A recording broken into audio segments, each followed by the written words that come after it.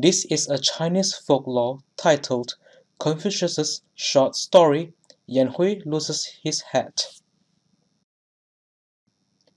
YanHui, who likes to study and behaves well, is Confucius' favorite student. One day, while YanHui is running some errand, he noticed that there is a crowd surrounding a cloth store. YanHui found out that there is a dispute between a customer and a store owner. He heard the customer yelling, 3 times 8 equals to 23. Why are you asking me to pay 24? YanHui stepped forward and said, Sir, 3 times 8 equals to 24. How did it come to 23? Your calculation is wrong. Stop making a commotion. The customer remains unsatisfied, pointing at YanHui's nose and said, Who asked you for your opinion? Who do you think you are? If we want to solve a dispute, we will only approach Confucius. Only his words count. Come on and let's get him to solve this dispute. YanHui said, What if Confucius said that you are wrong? The customer said, If I am wrong, I will lose my head. What if you are the one that is wrong? YanHui said, If I am wrong, I will lose my head. While they are betting, they found Confucius. Confucius heard the story, smiled, and said, 3 times 8 equals to 23. YanHui, you lost. Hand over your head to that person. YanHui never questioned his teacher. When he heard Confucius say that he is wrong, he took his hat off and handed it over to the customer.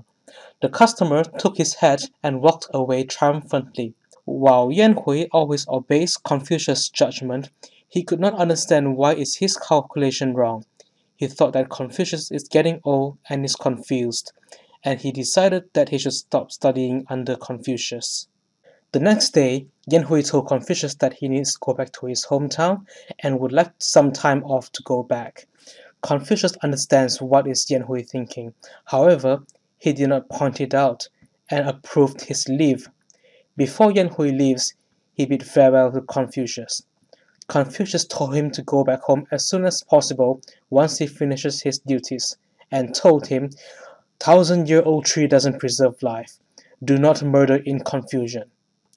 YanHui replied that he will keep it in his mind and left. On his way, the wind and clouds stirred up and a downpour started. YanHui proceeds to hide under a hollow tree to stay away from the rain.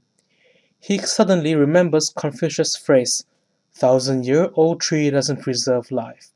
He thought to himself, as his student, let's listen to his advice one more time, and started walking away from the tree.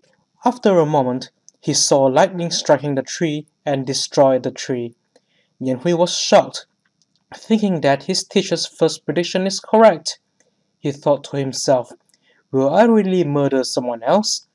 By the time YanHui reaches home, it is already deep in the night.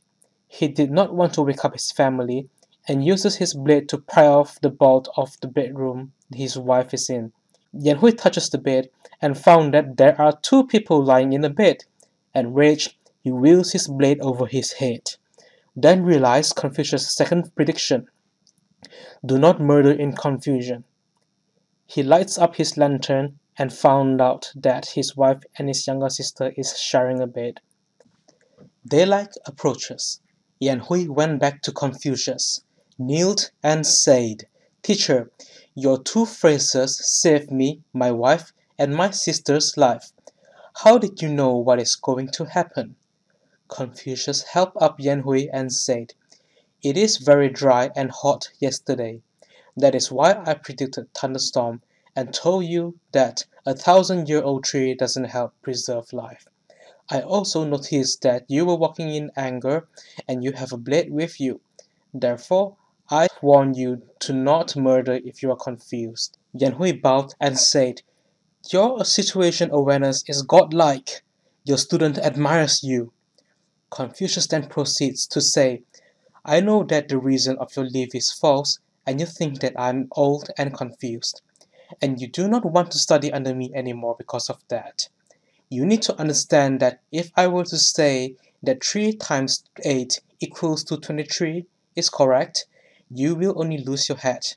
If I say 3 times 8 equals to 24 is correct, and he lost, That is a person's life. Do you think that your head is worth a person's life?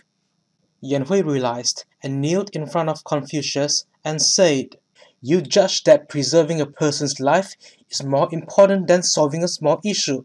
I thought that you were getting old and confused. I am extremely ashamed." After this incident, no matter where Confucius went, YanHui never left his side.